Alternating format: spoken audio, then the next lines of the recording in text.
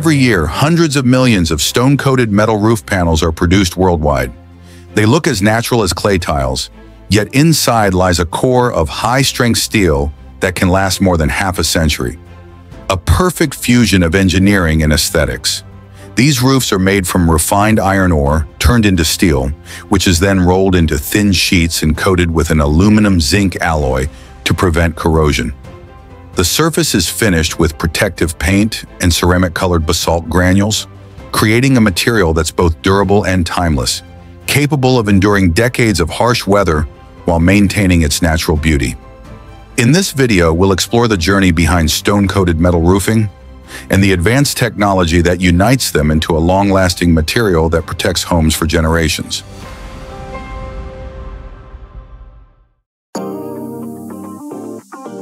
The journey of a stone-coated metal roof begins with fully alloy-coated steel coils, materials produced in metallurgical plants after cold rolling, aluminum zinc coating, and rigorous quality inspection.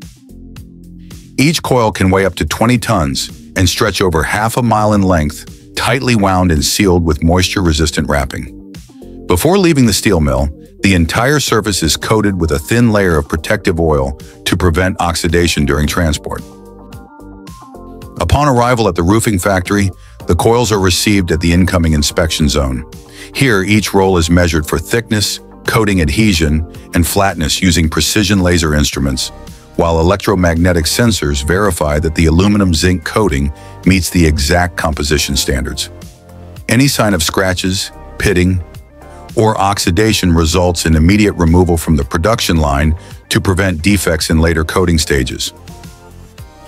After inspection, the steel is stored in a climate-controlled warehouse, typically maintained at around 68 degrees Fahrenheit and below 50% humidity. The coils rest on rotating cradles to prevent deformation, with no edges touching the ground. Each one carries a unique QR code documenting its origin, production date, coating batch, and mechanical properties, ensuring full traceability throughout the product's life cycle. When production begins, the coils are loaded into automatic decoiling machines. A hydraulic lift raises the multi-ton coil onto a rotating shaft, unrolling the strip under electronically controlled tension. The steel passes through a pre-cleaning unit, where a neutral alkaline solution removes the protective oil and fine oxide dust. It is then dried with recirculating hot air to ensure a perfectly clean, dry surface before forming. At this stage, the steel is still only a base material, yet it serves as the backbone of the entire stone-coated metal roof. Every specification, from thickness and tensile strength to coating adhesion, will ultimately determine the roof's resistance to corrosion, heat, and time itself. After passing all quality inspections, the alloy-coated steel coils move to the forming section, the first stage where flat material is transformed into the structural shape of a roof. From the coil, the steel strip is unwound and guided through a tension control system that keeps the surface perfectly flat with no edge twisting. Once stabilized, the strip enters a high-power hydraulic press, where thousands of tons of pressure shape the metal into its precise profile. At the heart of this process lies the upper and lower die sets, engineered from hardened alloy steel and polished to tolerances within just a few thousandths of an inch. Each die replicates the contour of a specific roof tile design, from smooth rounded waves to sharp geometric ridges or classic fish scale patterns. When the strip aligns perfectly beneath the press, the die descends with a force of about 200 to 250 tons, plastically deforming the metal and imprinting every groove and ridge in detail. Real-time hydraulic servo controls regulate both pressure and stroke, ensuring flawless accuracy even at microscopic levels. After each press cycle, optical sensors scan the entire surface, measuring wave depth and geometry. Any deviation triggers automatic pressure adjustments for the next stroke. As each sheet leaves the press, it carries a perfectly defined ripple-like contour, its surface taut and strengthened. These ridges and waves are not just decorative. They distribute wind loads, reinforce structural rigidity, and dampen vibrations, a design where beauty and engineering work seamlessly together. In the production line of stone-coated metal roofing, the shingle type is formed through a specialized pressing process tailored to its flat, angular design. After the steel strip is uncoiled and leveled, it enters a linear stamping press equipped with hardened groove molds precisely engineered for each shingle profile. These dies, made from heat-treated alloy steel, can withstand more than 150 tons of pressure, enough to create crisp folds and subtle raised edges across the surface. The formed lines not only mimic the look of asphalt shingles, but also enhance the sheet's rigidity, preventing bending under wind pressure or roof load. During pressing, hydraulic servo systems regulate both force and speed to ensure each panel maintains uniform depth and shape. The continuous strip is then cut into standard-sized sheets, and the edges are lightly folded to allow tight, water-resistant interlocking during installation. After shaping, each steel panel is cleaned with compressed air and thoroughly dried to remove protective oil, metallic dust, and moisture. Immediately afterward, millions of ceramic-colored basalt granules are distributed across the surface by an automated spreading system. These stones are kiln-fired at over 1,800 degrees Fahrenheit, giving them long-lasting color stability, resistance to fading, and protection against acid rain. The spreader precisely controls coverage, creating a consistent layer of granules across the entire sheet. Once the granules adhere, the panels enter a curing oven heated to around 400 degrees Fahrenheit. There, the polymer softens slightly, locking the stones securely onto the surface. Finally, a transparent protective coating is sprayed over the top, shielding the granules from dust and enhancing resistance to ultraviolet light. By the end of this stage, the steel panel now carries a naturally textured surface, rich color, and exceptional abrasion resistance, ready to become part of a stone-coated metal roof built to endure for decades. The inspection process begins immediately after each roofing panel exits the stone coating oven. The first stage is manual inspection, where technicians examine every sheet under bright lighting to detect even the smallest imperfections, uneven granule coverage, misaligned folds, or streaks in the protective coating. Next comes performance testing, designed to simulate real weather conditions.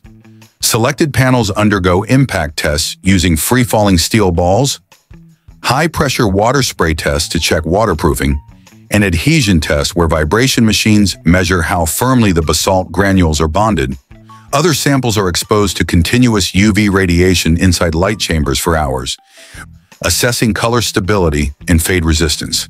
This final step ensures that every stone-coated metal roof can endure years of sunlight, rain, and wind, while preserving the same strength, shape, and color it had on the day it was made. After passing all inspections, the finished panels are automatically stacked into bundles of 10 to 15 sheets, each separated by a protective paper layer to prevent scratches. A hydraulic strapping system compresses and secures each bundle before it's wrapped in moisture-resistant polyethylene film. Every package is labeled with a traceability tag indicating the batch number, production date, color, and roof profile.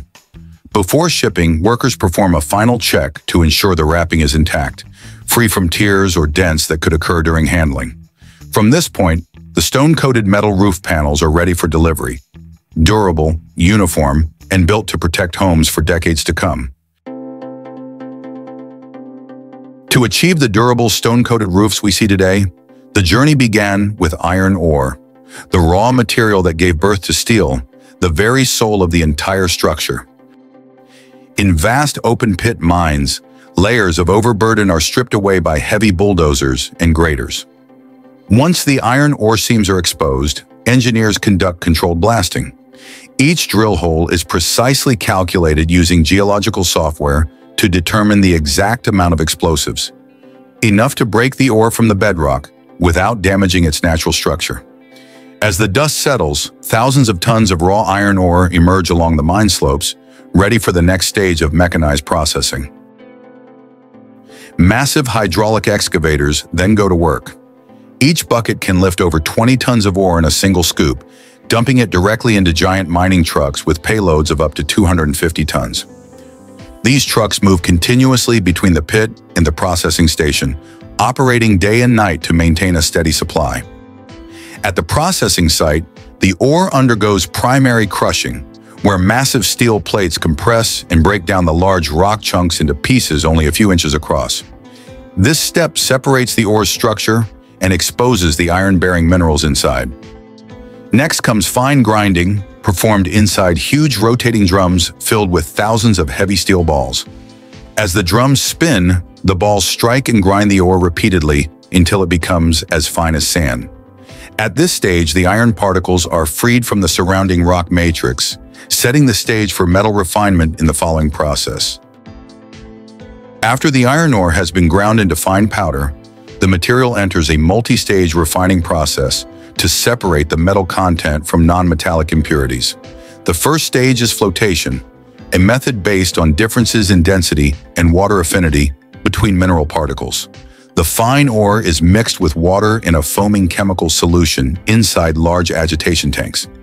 Air is continuously blown in, forming a frothy layer on the surface.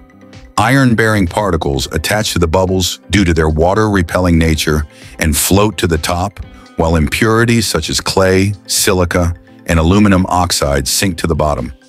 The iron-rich froth is skimmed off, washed clean, and moved to the next step. The refined concentrate then passes through magnetic separation, where strong magnetic rollers isolate the highly magnetic iron particles. These are pulled tightly against the rollers, while non-magnetic materials like sand and rock are discarded. The ore goes through several separation stages until it reaches a purity level above 60%. In mines with higher impurity content, the process may be repeated up to 4 times to completely remove manganese, titanium, and other unwanted metals. After being refined through flotation and magnetic separation, the iron ore reaches a high level of purity, yet it remains a fine powder, too light and loose to enter the blast furnace directly. To transform it into a material capable of withstanding intense heat and melting efficiently, the ore must first be shaped into solid pellets. Inside massive rotating drums, the fine ore is blended with bentonite, a clay that binds moisture and enhances cohesion, along with a measured amount of water.